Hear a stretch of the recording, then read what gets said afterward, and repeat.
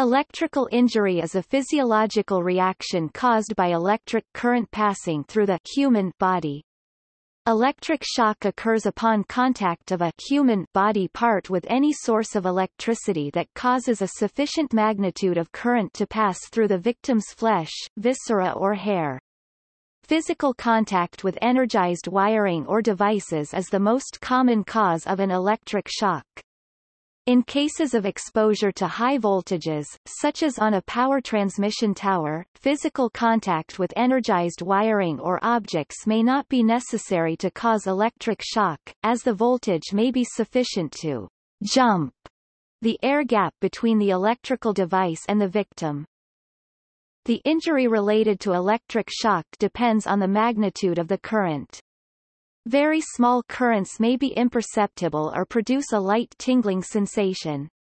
A shock caused by low current that would normally be harmless could startle an individual and cause injury due to suddenly jerking away from the source of electricity, resulting in one striking a stationary object, dropping an object being held or falling.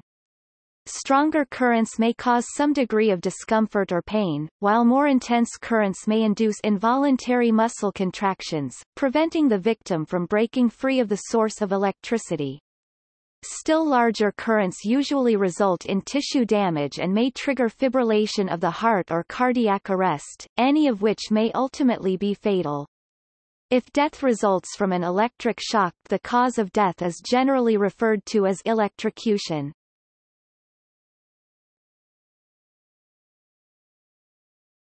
Topic: Signs and symptoms.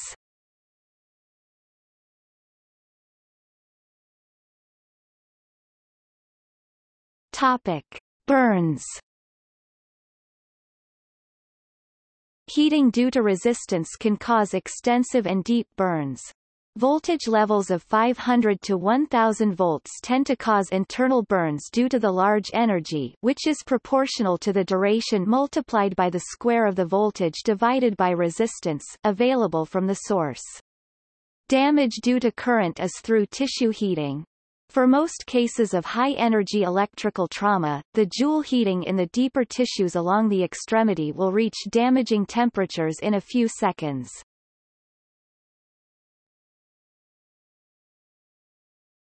Topic: Ventricular fibrillation. A domestic power supply voltage 110 or 230 volts, 50 or 60 Hz alternating current AC through the chest for a fraction of a second may induce ventricular fibrillation at currents as low as 30 mA. With direct current DC, 300 to 500 mA is required.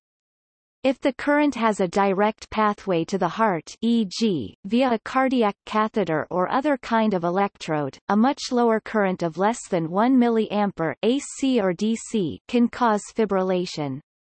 If not immediately treated by defibrillation, fibrillation is usually lethal because all of the heart muscle fibers move independently instead of in the coordinated pulses needed to pump blood and maintain circulation. Above 200 mA, muscle contractions are so strong that the heart muscles cannot move at all, but these conditions prevent fibrillation.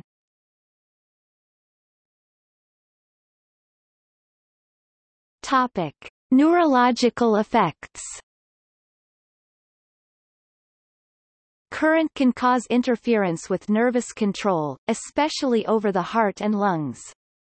Repeated or severe electric shock which does not lead to death has been shown to cause neuropathy.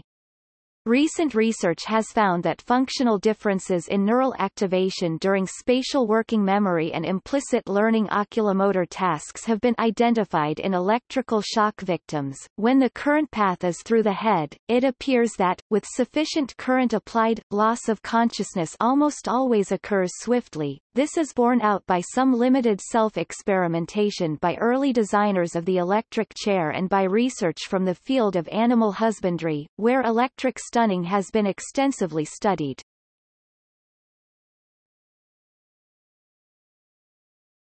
Topic: Arc flash hazards.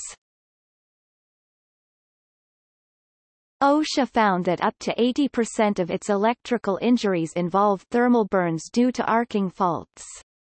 The arc flash in an electrical fault produces the same type of light radiation from which electric welders protect themselves using face shields with dark glass, heavy leather gloves, and full coverage clothing. The heat produced may cause severe burns, especially on unprotected flesh. The arc blast produced by vaporizing metallic components can break bones and damage internal organs. The degree of hazard present at a particular location can be determined by a detailed analysis of the electrical system, and appropriate protection worn if the electrical work must be performed with the electricity on.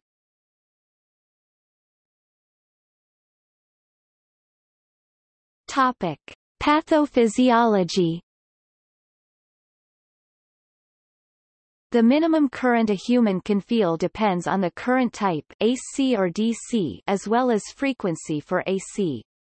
A person can feel at least 1 mA (RMS) of AC at 60 Hz, while at least 5 mA for DC. At around 10 mA, AC current passing through the arm of a 68 kg (150 pounds) human can cause powerful muscle contractions. The victim is unable to voluntarily control muscles and cannot release an electrified object. This is known as the let-go threshold, and is a criterion for shock hazard in electrical regulations.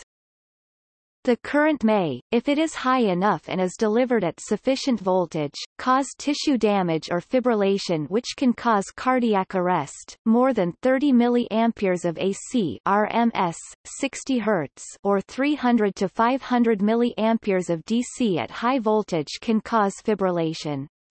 A sustained electric shock from AC at 120 volts, 60 Hz is an especially dangerous source of ventricular fibrillation because it usually exceeds the let-go threshold, while not delivering enough initial energy to propel the person away from the source.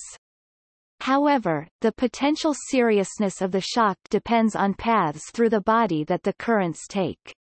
If the voltage is less than 200 volts, then the human skin, more precisely the stratum corneum, is the main contributor to the impedance of the body in the case of a macroshock, the passing of current between two contact points on the skin.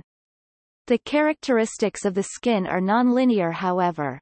If the voltage is above 450 to 600 volts, then dielectric breakdown of the skin occurs. The protection offered by the skin is lowered by perspiration, and this is accelerated if electricity causes muscles to contract above the let-go threshold for a sustained period of time. If an electrical circuit is established by electrodes introduced in the body, bypassing the skin, then the potential for lethality is much higher if a circuit through the heart is established. This is known as a microshock. Currents of only 10 microamperes can be sufficient to cause fibrillation in this case with a probability of 0.2%.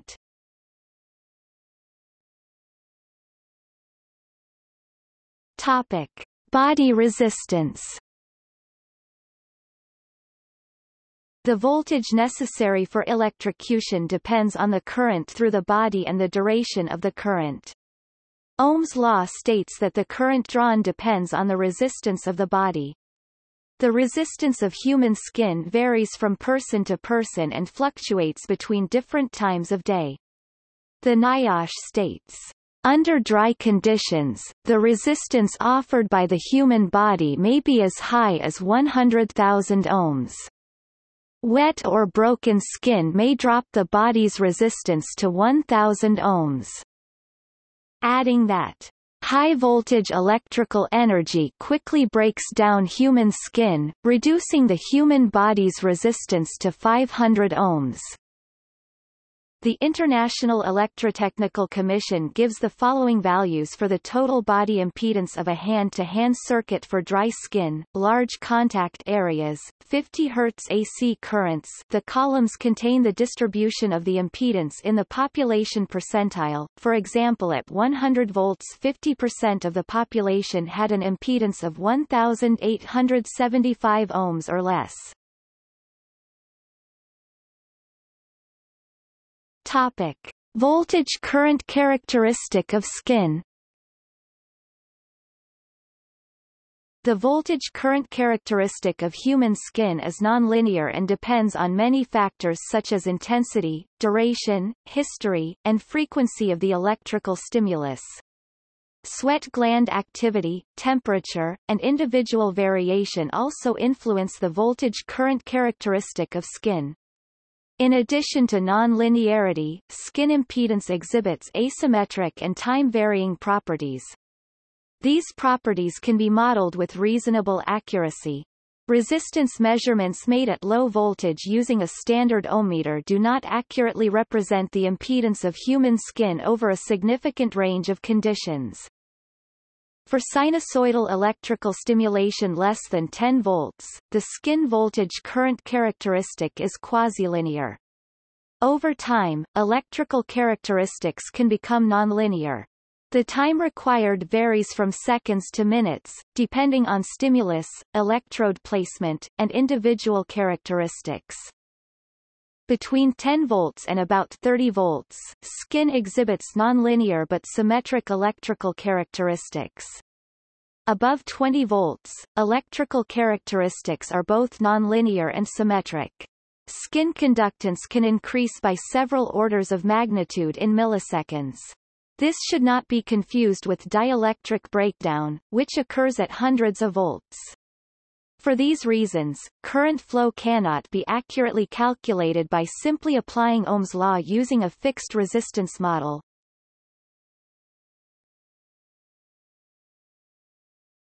Topic: Point of entry.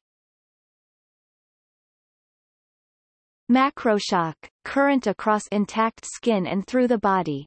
Current from arm to arm, or between an arm and a foot, is likely to traverse the heart, therefore it is much more dangerous than current between a leg and the ground. This type of shock by definition must pass into the body through the skin. Microshock, very small current source with a pathway directly connected to the heart tissue. The shock is required to be administered from inside the skin, directly to the heart, i.e. a pacemaker lead, or a guide wire, conductive catheter etc. connected to a source of current. This is a largely theoretical hazard as modern devices used in these situations include protections against such currents.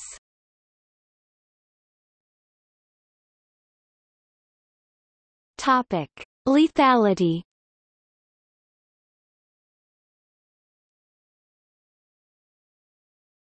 Topic: Electrocution. The term electrocution, coined about the time of the first use of the electric chair in 1890, originally referred only to electrical execution and not to accidental or suicidal electrical deaths. However, since no English word was available for non-judicial deaths due to electric shock, the word electrocution eventually took over as a description of all circumstances of electrical death, judicial punishment or not.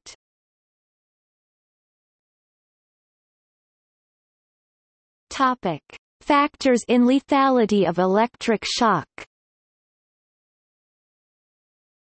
The lethality of an electric shock is dependent on several variables.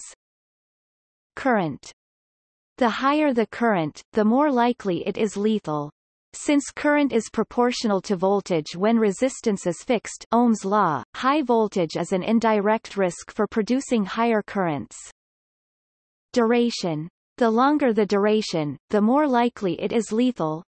Safety switches may limit time of current flow. Pathway. If current flows through the heart muscle, it is more likely to be lethal. High voltage, over about 600 volts. In addition to greater current flow, high voltage may cause dielectric breakdown at the skin, thus lowering skin resistance and allowing further increased current flow. Medical implants. Artificial cardiac pacemakers or implantable cardioverter defibrillators (ICD) are sensitive to very small currents. Pre-existing medical condition. Age and sex. Other issues affecting lethality are frequency, which is an issue in causing cardiac arrest or muscular spasms. Very high-frequency electric current causes tissue burning, but does not penetrate the body far enough to cause cardiac arrest. See electrosurgery. Also important is the pathway. If the current passes through the chest or head, there is an increased chance of death. From a main circuit or power distribution panel, the damage is more likely to be internal, leading to cardiac arrest. Another factor is that cardiac tissue has a chronaxy response time of about 3 milliseconds, so electricity at frequencies of higher than about 333 Hz requires more current to cause fibrillation than is required at lower frequencies. The comparison between the dangers of alternating current at typical power transmission frequencies, i.e., 50 or 60 Hz, and direct current has been a subject of debate ever since the War of Currents in the 1880s. Animal experiments conducted during this time suggested that alternating current was about twice as dangerous as direct current per unit of current flow or per unit of applied voltage. It is sometimes suggested that human lethality is most common with alternating current at 100 to 250 volts. However, death has occurred below this range, with supplies as low as 42 volts. Assuming a steady current flow as opposed to a shock from a capacitor or from static electricity, shocks above 2,700 volts are often fatal, with those above 11,000 volts being usually fatal, though exceptional cases have been noted. According to a Guinness Book of World Records comic, 17-year-old Brian Latasha survived a 230,000-volt shock on the tower of an ultra-high voltage line in Griffith Park, Los Angeles on November 9, 1967. A news report of the event stated that he was jolted through the air, and landed across the line. And though rescued by firemen, he suffered burns over 40% of his body and was completely paralyzed except for his eyelids. The shock with the highest voltage reported survived was that of Harry F. McGrew, who came in contact with a 340,000-volt transmission line in Huntington Canyon, Utah.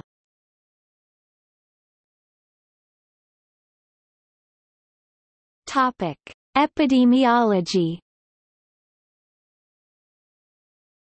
There were 550 reported electrocutions in the U.S. in 1993, 2.1 deaths per million inhabitants. At that time, the incidence of electrocutions was decreasing. Electrocutions in the workplace make up the majority of these fatalities. From 1980 to 1992, an average of 411 workers were killed each year by electrocution. A recent study conducted by the National Coroners Information System (NCIS) in Australia has revealed 321 closed-case fatalities and at least 39 case fatalities still under coronial investigation that had been reported to Australian coroners where a person died from electrocution between July 2000 and October 2011. In Sweden, Denmark, Finland and Norway the number of electric deaths per million inhabitants was 0.6, 0.3, 0.3 and 0.2, respectively. In years 2007 to 2011, people who survive electrical trauma may suffer a host of injuries including loss of consciousness, seizures, aphasia, visual disturbances, headaches, tinnitus, paresis, and memory disturbances. Even without visible burns, electric shock survivors may be faced with long-term muscular pain and discomfort, fatigue, headache, problems with peripheral nerve conduction and sensation, inadequate balance and coordination, among other symptoms. Electrical injury can lead to problems with neurocognitive function, affecting speed of mental processing, attention, concentration, and memory. The high frequency of psychological problems is well established and may be multifactorial. As with any traumatic and life-threatening experience, electrical injury may result in post-traumatic psychiatric disorders.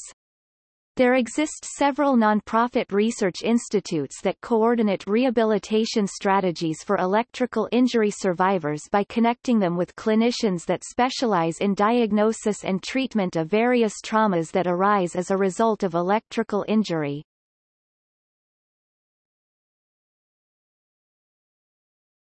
Topic: Deliberate uses.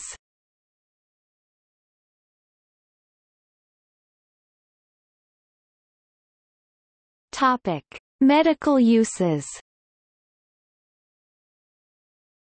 Electric shock is also used as a medical therapy, under carefully controlled conditions.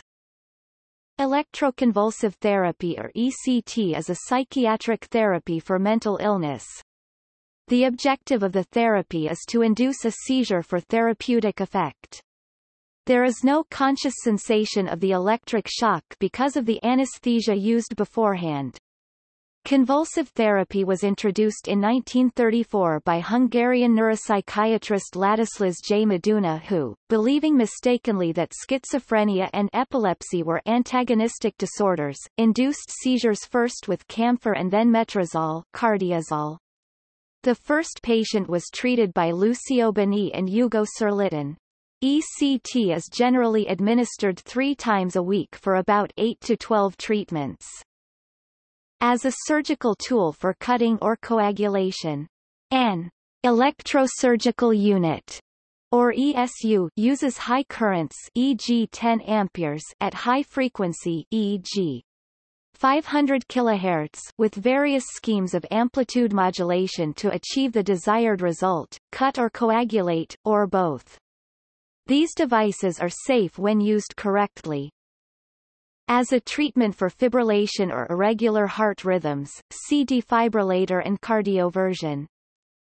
As a method of pain relief, see transcutaneous electrical nerve stimulator, more commonly referred to as a TENS unit. As an aversive punishment for conditioning of developmentally delayed individuals with severe behavioral problems. This controversial skin shock method is employed only at the Judge Rotenberg Educational Center, a special needs school in Massachusetts. As a treatment for hyperhidrosis with the device called iontophoresis. As part of electrodiagnosis diagnostic tests including nerve conduction studies and electromyography. For genetic engineering and gene delivery using a non-viral vector system electroporation. Topic: Entertainment. Mild electric shocks are also used for entertainment, especially as a practical joke, for example in such devices as a shocking pen or a shocking gum. However, devices such as a joy buzzer and most other machines in amusement parks today only use vibration that feels somewhat like an electric shock to someone not expecting it.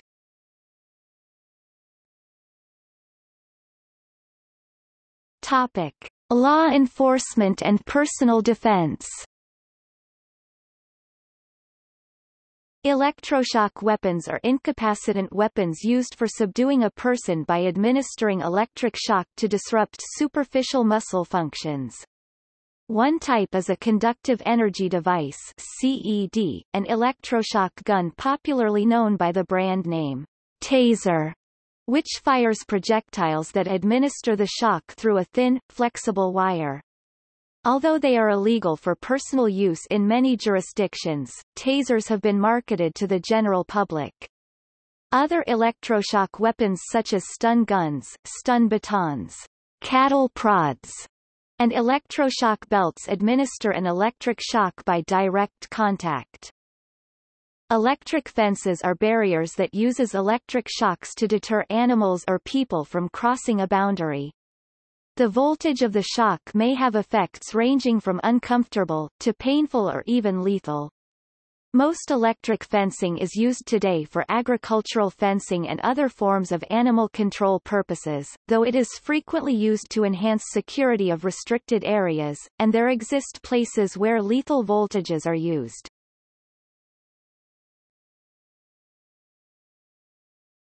Topic: Torture. Electric shocks are used as a method of torture, since the received voltage and current can be controlled with precision and used to cause pain and fear without always visibly harming the victim's body.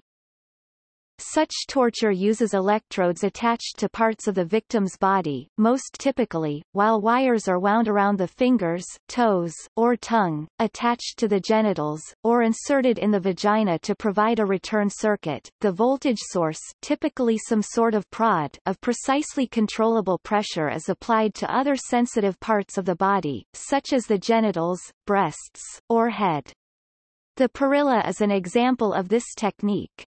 Other methods of electrical torture, such as the picana, do not use a fixed wire, but the prod has two electrodes of different polarity a short distance apart so as to make a circuit through the flesh between them when it is placed on the body, thus making it easy for the operator to target the shocks accurately in the places that cause the victim most pain and distress. When the voltage and current is controlled, most typically, high voltage and low current, the victim feels the pain of electric shock but is not physically harmed. Repeated shocks to the genitals will result in the victim losing control of his or her bladder and unintentionally urinating, while extensive passage of the current through the buttocks will cause the victim to unintentionally defecate. Electrical torture has been used in war and by repressive regimes since the 1930s. The U.S. Army is known to have used electrical torture during World War II, and during the Algerian War electrical torture was a favorite method of French military forces. Amnesty International published an official statement that Russian military forces in Chechnya tortured local women with electric shocks by attaching wires onto their breasts. Japanese serial killer Futoshi Matsunaga used electric shocks to control his victims. Advocates for the mentally ill and some psychiatrists such as Thomas S. Zazz have asserted that electroconvulsive therapy (ECT) is torture when used without a bona fide medical benefit against recalcitrant or non-responsive patients. A similar argument and opposition apply to the use of painful shocks as punishment for behavior modification, a practice that is openly used only at the Judge Rotenberg Institute.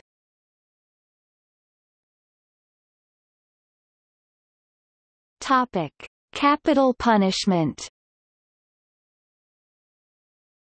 Electric shock delivered by an electric chair is sometimes used as an official means of capital punishment in the United States, although its use has become rare in recent times. Although some original proponents of the electric chair considered it to be a more humane execution method than hanging, shooting, poison gassing, etc., it has now generally been replaced by lethal injections in states that practice capital punishment. Modern reporting has claimed that it sometimes takes several shocks to be lethal, and that the condemned person may actually catch fire before the process is complete. Other than in parts of the United States, only the Philippines reportedly has used this method, from 1926 to 1976.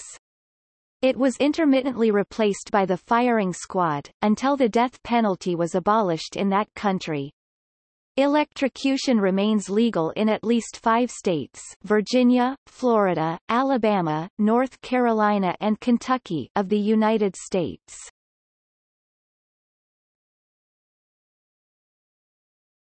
Topic: Protection measures against electrical injury.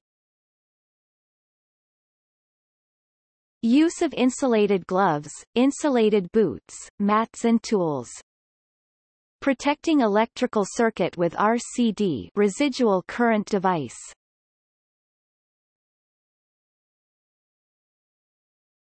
Topic.